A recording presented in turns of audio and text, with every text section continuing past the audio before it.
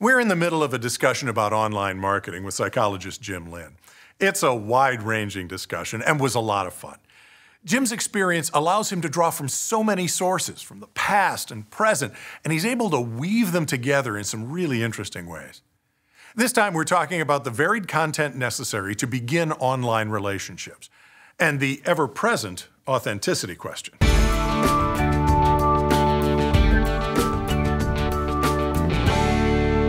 This is Vidiotheque, where every week we try to help companies make the most of their online marketing.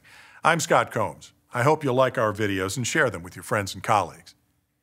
It appears companies who market online must develop varied content that appeals to the affable, the no-nonsense, the thinking, the feeling, all of these things and all of those personality types. My thought is, and I'm certainly not I'm not a web marketing guru by any means, but my basic intuition tells me that when you're looking for customers, when you're attempting to build your tribe, you want to send out there some kind of a message about what you are, what you're about. You want to educate people. You want to give them some good, solid content that creates value, that makes them think that they like and appreciate, and they want to hear more from you. I mean, that's how I see a relationship starting, an online relationship. It's really one of I'm educating, I'm giving, I'm sharing, I'm hopefully providing value. And obviously with the web, I mean, this goes out to potentially millions of people. But the question is, how do you find there may only be I only need 100 or 200 or 1,000 or 2,000 people to really hear my message and care about it. And maybe that's all I need, and that's all I want or care about is who are the people that are interested in what I have to say and that I can help. And that's the way I kind of think about online web marketing that way, as more of a finding my tribe, finding that group of people that are interested in my ideas and what I have to say and find some value in it. And I'm not going to try to attempt to sell that message. I don't think I have to sell that message to everybody. Which brings up the question of authenticity. How can companies think about authenticity in an online world?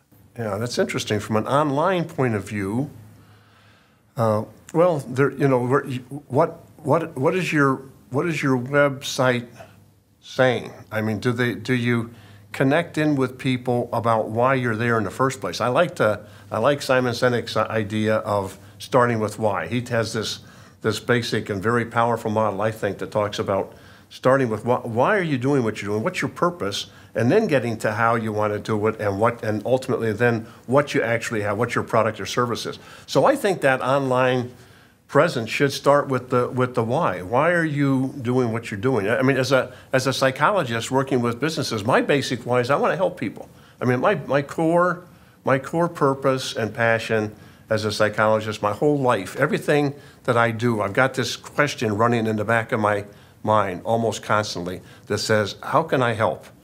And I do it time and time again, not just with paying clients, but with friends that I'm meeting and interacting with. How can I help? I'm listening to them. What do they need? What can I do to help them just solve that problem, become a little more effective? And so that's what I think is a good start in terms of online presence, is getting at that early, starting with why. What's that? Does that first page, when they look at that website and they have that first 5-10 second interaction, do they have a clear sense of who you are, what your purpose and passion is, what are your values and principles? All those things are at that level of why. It's that why.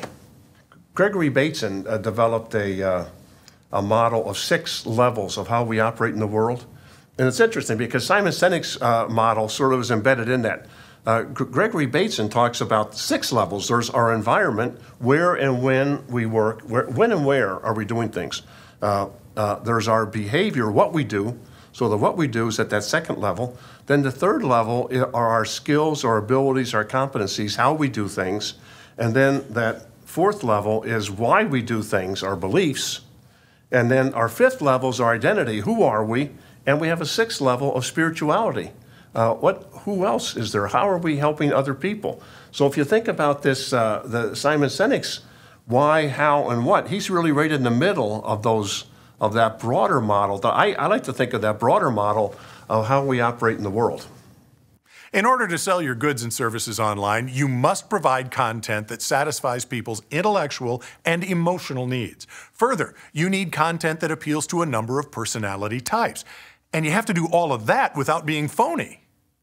This is the reason your content comes first when considering your online presence. Before website design, before you make any videos, and certainly before you even think about social media campaigns. This is fundamental, foundational. If successful online marketing were a treasure map, there would be a giant X over content with a note that says, "Start here."